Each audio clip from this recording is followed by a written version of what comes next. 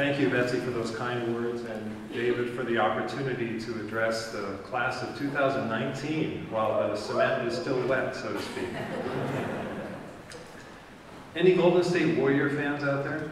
Let's hear it. Come on, let's hear it.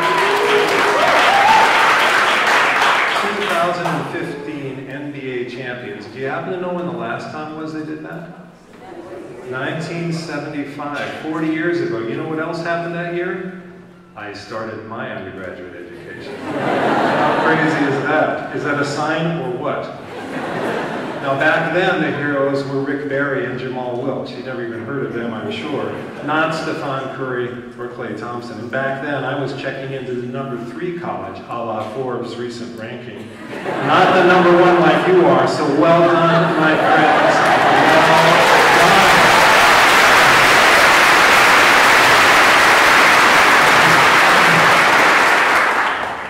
I was a first-generation college student. My parents' relationship began at Hoover High in Glendale, California, and that's where their formal education ended. So there wasn't much talk about college at home. And for that matter, there wasn't much counseling at my public high school. The one teacher who pushed anything other than the local JC or the nearest branch of the state school had me pegged for West Point. But that was 1974, not a propitious year for military recruitment of any kind. One day after practice, a Harvard alum, intent on improving his alma mater's football team, approached me and got me thinking about playing for the Crimson. That's their team. It was from him that I first learned those magic words, financial aid. Those magic words that could turn the most expensive college into the least expensive college under the right circumstances. That conversation was the first step on a path that led me not to Harvard but to Stanford, which not only picked up the tab for my entire education, but also invited me to come as a student, not a student athlete. Put differently, while I may have had Ivy League football skills, I certainly did not have Pac-12, Pac-8 football skills. In my life, there has been no greater watershed than Thursday, April 3rd, 1975, when that fat envelope came and my football career ended. My original intention was to become an engineer. I mean, what else, right? I was good at math. In fact, I got up and went to a 7 a.m. course every day my senior year at the local JC to take the calculus they didn't have in my high school. Moreover, my older sister, my only sister, married somebody who was an engineer, Silicon Valley engineer. He even gave me a book, Engineering as a Career. And then my father, who died when I was 16, a Lockheed-trained draftsman who became essentially a self-made engineer. What better way to honor his memory than to become an engineer myself? In short, it was a fait accompli, which if you took French, you know means done deal. At least until I started registering for classes. Now it turns out that all that college math I took before getting to Stanford opened a door for me, but not the door I had imagined. What it did was it put me in the 5th quarter of a 5-quarter first-year calculus sequence, right? So I actually had a choice. I could either plow ahead in higher realms of mathematics, or I could take advantage of that unanticipated breathing room, open the catalog, and pick something completely different. That's when I realized how narrow my academic exposure had been up to that point. True, my high school offered plenty of courses in math and science. There was a reasonable range in literature and foreign language. There was some social studies, whatever that was, a little art, music, theater, and an auto shop. But one look at that fat Stanford catalog, and my jaw dropped. I was like Dorothy when she opened the front door of her house in Oz, or it was like the first time I entered Baskin Robbins. It was like that.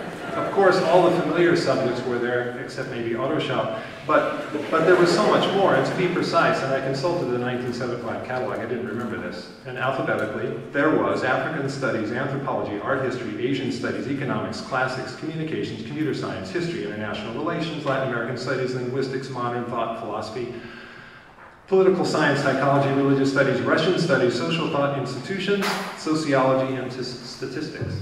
Always a hard word for me to say. What did I choose? A religious studies course called Varieties of Religious Thought. And as you've probably already guessed, that course changed my life.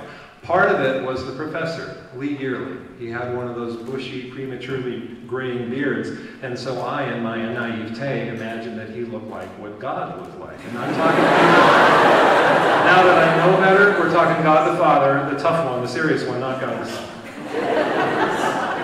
Even more arresting was his field. Classical Chinese religion. What was that? Taoism? Confucianism? Did I know what Taoism even was? No, never heard the word before up to that point in time. Confucianism? Well, we had those Confucius say jokes when I was growing up, but those were pretty bad, and they really didn't get me to the heart of Confucianism, I have to say. But by the end of that class, I'd begun to appreciate the foundational and transformative power of ritual, with that wonderful image of the pole star, how it sits still in the heavens while all the other stars move around it, as if somehow, unmoved, it's still responsible for the choreography of the universe. That was heady stuff. And by the end of that course, I was captivated by the idea that I could dream of being a butterfly and then wake up wondering if my life was anything more than a butterfly's dream. Wow, that's what I call love at first sight. Religious studies, a discipline to which I simply had no access in high school, had captured my heart. And true, my interests have drifted. They're no longer with the Taoists and Confucians of ancient China. They're more with Christians, Muslims, and Jews in the medieval Mediterranean. But my 40-year passion for the study of religion will always be rooted in that one potluck decision that I made when I decided to take a little break from math. So that's one course that changed my life. One down, one to go. The second course bearing this distinction was not one that I chose.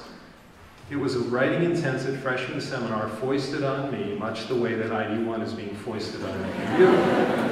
FS 12A, The Present and the Past, Problems in Western Society and Culture. Under this daunting rubric, the aptly named Professor Stern proposed to teach 15 freshmen how to write, and to do so while having them engage with really big problems in the really distant past. Earlier this month, I came across the syllabus from that 2-quarter course, one of those mimeographed monsters, yellowed with age, held together by a rusty staple. Reading it, I tried in vain to resurrect how my mind first responded to it, a mind full of math and football, but largely bereft of other forms of thought. Looking back 40 years later, Stern's approach to the subject seems so dated. The very title, Western Society and Culture, is a relic of those old Western Civ days when colleges felt absolutely no compunction about framing world history as a lesson in why Europe and the US came to dominate the world. But that's not the point, at least not the point I'm trying to make right now. The point is that Stern had this crazy idea that he could, 1, teach freshmen how to write, and 2, that he could do so while having them engage with really big problems in the really distant past. And he certainly did teach us to write essay after essay, each one painstakingly banged down on my dad's old Smith Corona and submitted with equal amounts of hope and whiteout, only to be sent back mortally wounded, hemorrhaging, and I hesitate to say literally hemorrhaging, I should say figuratively hemorrhaging. Please note that, anybody who's taking my class, with red ink. I worked so hard for that B+ he gave me at the end of the first quarter. Imagine how I felt when I got an A at the end of the second. Yes, except we didn't do that back then. And Stern certainly did have us engage with really big questions in the really distant past. Who knew that this approach would actually come to define me as a scholar 40 years later? To wit, that perennial struggle between the Socratic tradition and the Abrahamic one. Now, Stern was concerned basically with Jews and Christians dealing with the Greco-Roman legacy. I'm interested in how Jews, Christians, and Muslims dealt with it and interacted with one another. But be that as it may be, my perennial fascination with really big problems in the really distant past, and my firm conviction that that matters, has Stern written all over it. So there you have it. Those are 2 courses I took as a freshman, only one of which I chose, and how they changed my life. So what lessons have I learned that might be of use to you as you're entering your first year of college? Well, here are 5 for your consideration. Lesson 1. I learned that the world of knowledge is a lot bigger than I could possibly have imagined based on what I had access to in high school. Did I really want to be the intellectual equivalent of that ugly American tourist ordering hamburgers in every restaurant in Europe? No. given what was being laid out before me, how could I not step outside of my comfort zone and try something new? Lesson 2. I learned that so much of what it meant to be successful in high school, and therefore in the admissions process, was tied to success in math and science, 2 subjects that are well represented and generally well taught in high school. How could I have known, based on my high school experience, that I was made for religious studies, or sociology, or art history, or whatever?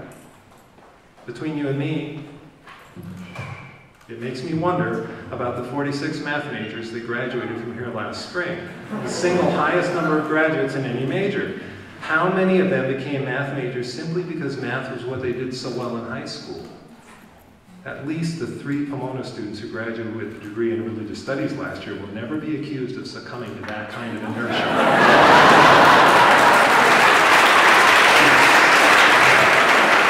Lesson 3. I learned that my mind was drawn to those messy, unanswerable, yet compelling questions about culture and human condition.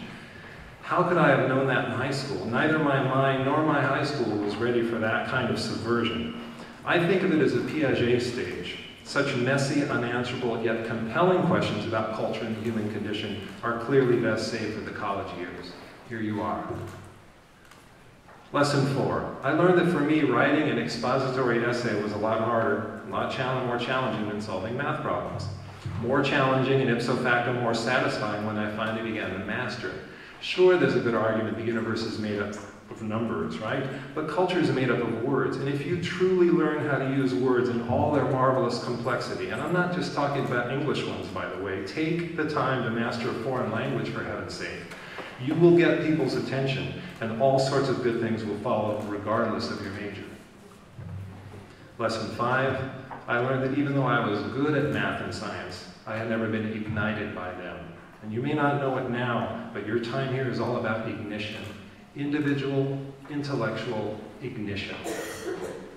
That last one is probably the most important lesson to draw from this little narcissistic stroll down memory lane.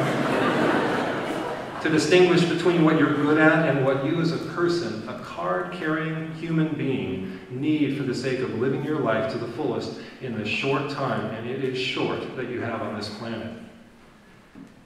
If you forget everything else I've said, just remember your genus and your species, Homo sapiens. Be wise, discerning, and thoughtful as you pick your classes these next 4 years, and insist that the cumulative effect of your choices leave you even more wise, more discerning, and more thoughtful at the other end of this chapter in your lives. Congratulations, class of 2019. Now go forth and conquer.